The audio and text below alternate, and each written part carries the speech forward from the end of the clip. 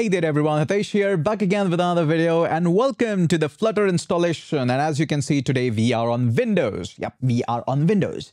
So lovely to see you here, folks, and welcome to the Flutter installation video on Windows.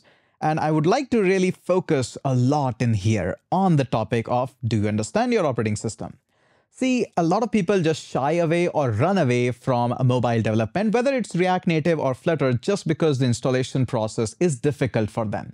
It's not difficult, it's just you don't understand or you're not focusing that much on your operating system basic.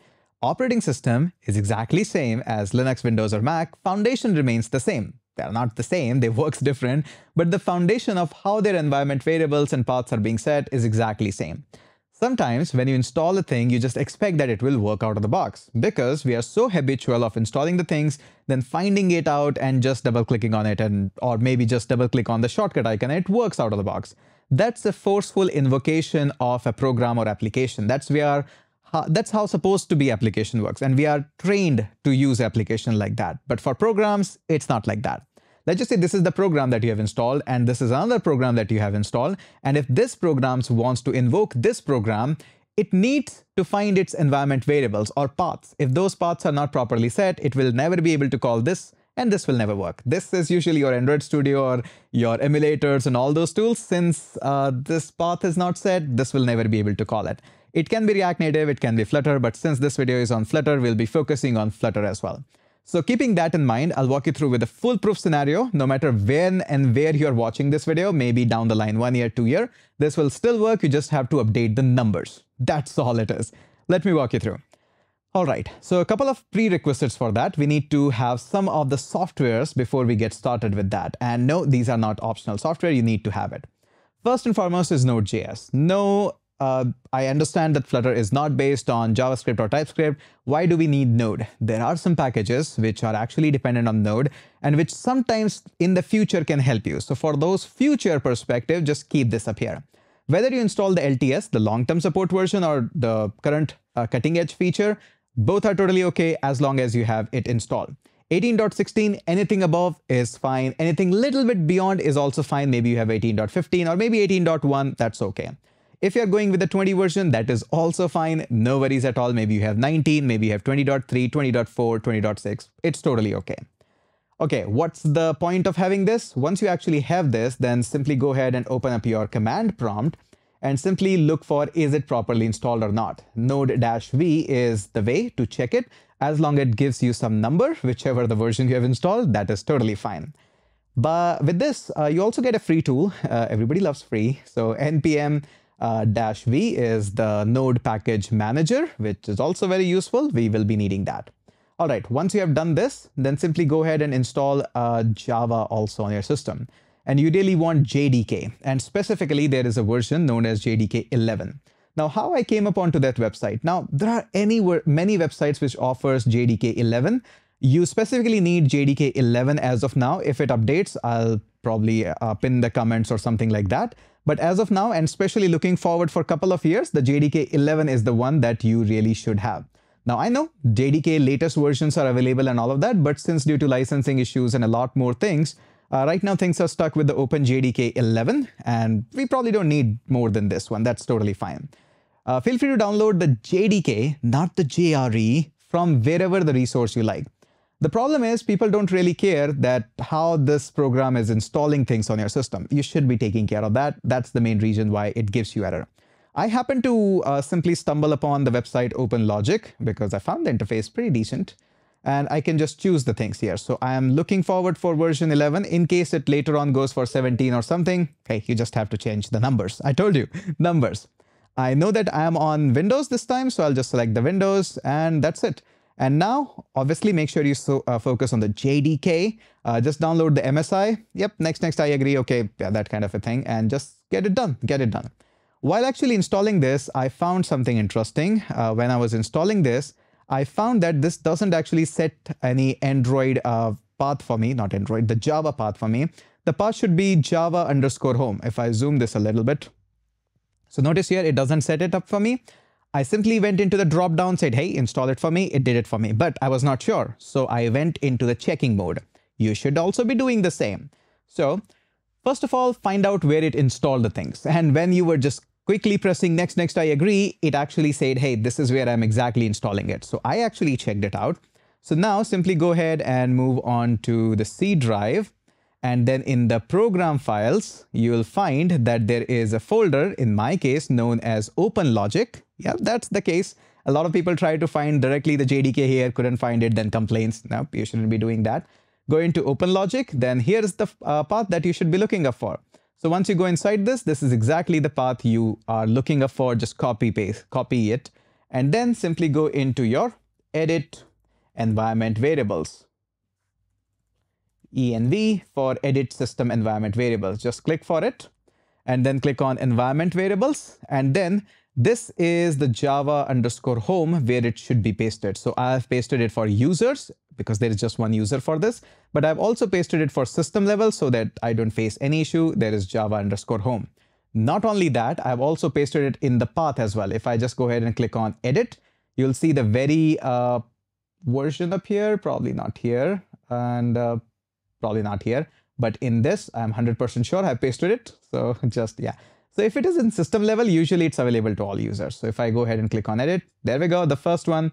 So this is, and make sure there is a /bin. Don't just put it /bin like this. Go into the bin directory and then copy paste. That's usually the safe bet. So go into the bin, and I'll just go in a minute. There we go. And I can just copy this one, and I've pasted this everywhere. So make sure you are also doing exactly same.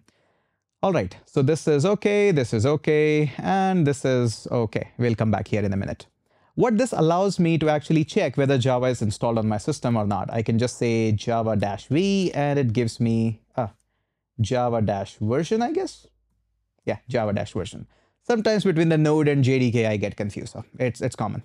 So as you can see, we have this Java runtime environment, Open JDK. That is 100% important. Now, next step. Yes, I'll take you onto the Flutter web page as well, but these are all prerequisites. They are also mentioned on the Flutter page as well. So I'll come back onto this in a minute. All right. So now coming back on to the Android Studio. So as you can see in the Android Studio page, how I landed on this page. Yeah, that's interesting. So I just simply went up into this Android search, Android Studio download, clicked up here, and voila, I am on the Android page. All right, so once I'm into the Android page, just click up here. Now, why this is important? You can run all of your apps on your real device as well, but in order to run your apps on the real device also, you simply need to have the SDK tools available for you. If the SDK tools are available for you, then only you can connect your real device, invoke the developer options, and start your apps. But for that, you cannot just go with the SDK tools. They are not perfectly compatible. You need to download Android Studio. Again, operating system basic 101. Just installing the things and keeping them into the file system doesn't really do anything to your system. Once you actually invoke that program, then it loads into your memory, and then it actually choke your system. Otherwise, it's just a system file. It's just playing out there. No problem at all. Now, once you have installed this, it's also some things that you really need to know. I'll just fire up my Android Studio. Get ready to hear some fans. That's normal. That's normal. Okay. So once we have done this, it will take some time to have this Android Studio. And now we can simply go ahead and have click up here on the actions, and then SDK manager. This is the first thing. Notice where it is installing things. C:users and blah, blah stuff, then app data, local, Android SDK. This is the file system where I'll be taking you in a minute. But first important thing is install APK 34, whatever is the latest for you. I've also installed the 33. Whenever you're working with React Native, Flutter, wherever you're working, there are chances that the cutting edge version is not yet supported. So 34 in my case is the cutting edge. So I've installed 33 also. In your case, go ahead and if you're on the 35 version, go ahead and install 34 also, common thing. All right, then comes to SDK tools. You definitely 100% need Android SDK build tools. You also need SDK platform tools. No exception, no compromise. You need them absolutely how. Then go ahead and optionally install Android Play licensing library as well, and also install SDK command line tools and emulator as well. Like all the check marks I've done, 1, 2, 3, 4, 5, 6, 6, you need to check them. At least these are minimums. After that, if you install Google Play services like version 49, that's good. USB driver, that's up to you. That's up to you. The more, the better. All right. Now let's see where this actually, all these files are there because you'll need them. C, users, computer name, then app data. Let's go ahead and see if we can actually find this. I'll just close this one. We don't need it much now. I will need it a little bit later. So let's go up here and let's go into C drive. We said users, all right. And in the computer name, okay, I get there. And then, hey, where is my app data? App data is not available here. Even the dot files are available, but this is not. That's where the Windows tries to be a little bit smart to you. It doesn't allow you to do that. So go ahead, put up a / and then simply say app data, just like this, / voila, you are into it. That's exactly how you access it. Simply click on local, then you can go into Android, then inside the SDK, this is where your SDK reside, but there are a lot of other things like emulator, go inside emulator, and inside the emulator, you'll find a lot of tools up here as well. So if I go ahead and click on emulator, there is ADB and emulators and whatnot. Also, you will see some platform tools, platforms. So everything is available here. Now, how many variables you need to set? Yeah, that's the big question. I'll show you that. Feel free to take a screenshot. So I'll just say environment variable, env for short. Look for environment variables, click on environment variables. And first and foremost, important one, cannot skip this one, is Android_home, all caps. Yep, that's how it works. So go ahead and provide your Android SDK location here. Then go into, again, your system variable as well. I have set it up for both places. Now, after this, you also need a couple of variables in the path as well, and both of them. And again, if you set all the path in both the places, that is always ideal. I'll also do that in a minute, but hey, this is what we have. If I click on edit, notice here, the two compulsory one that I've used is SDK and platform tools as well, but these are not enough to run Flutter application. I'll show you that we'll install the Flutter path as well, but that's coming up. Have patience. And here also there is a path for user. Just click on edit and notice here how many we have. Yep, SDK, platform tools, emulator, tools bin. Yep, all of them you need to set. Don't copy paste from here, go into your folders and copy paste it from there, that's better. All right, after this much of installation and a whole bunch of drama, now we are ready to go on to Flutter install search because you are set up already now. Go up here, now we are on Windows, obviously, so we'll just open up Windows. And it says, hey, get the Flutter SDK. Just download it up here. And I have already downloaded it. And now I can see the Flutter is just placed on my desktop. Feel free to place it in your dev folder, wherever you like, not in the C drive directly, maybe in some folder inside the C drive. They also mentioned this, so I just kept it on the desktop. That's usually good for me. Notice here, they also say that, hey, extract the file in some folders like C source and Flutter, not directly like C program file something where. That's a bad idea. So yeah. Then update your path. They also focus enough of emphasis on the path. So yeah, you should be doing that. All I did in this case was simply go ahead and copy this Flutter. And then there is a bin. So go inside that and simply click up here. You get the entire path. Again, same steps. I think you're bored now. Environment variables. Click up here. Environment variables. And inside the path, if I go ahead and click on edit, I didn't set it up here. I set it up here in the process, in the system variable. But again, wherever you set it, you need to set it. Setting it in both is usually the best case. So notice here the Flutter bin. System variables, is if it's available in system, it's available to all users as well, by the way. So we have got this path. Now, one more important thing, once you have done all of this, make sure you actually reload your command prompt. If you don't know how to source it up, then just close it, start it again, it source it up. In case you don't know what source means, that's fine. That's fine. Just kidding with you. All right, so simply go up here. Now, once you have this path, now you'll be able to run the command like flutter where flutter dart, and I'll be also able to run this in theory at least. So I can simply say, hey, where, and simply flutter. So it will give me, hey, here's your flutter, or you can ask for dart as well because it actually gives you dart as well. So it says, hey, dart is also available. Now, once you have this, then you can actually go ahead and simply start other commands. Android setup we have already done. Yeah, this much of the installation we have set up. Then it says Flutter Doctor Android licenses. So you can just copy this.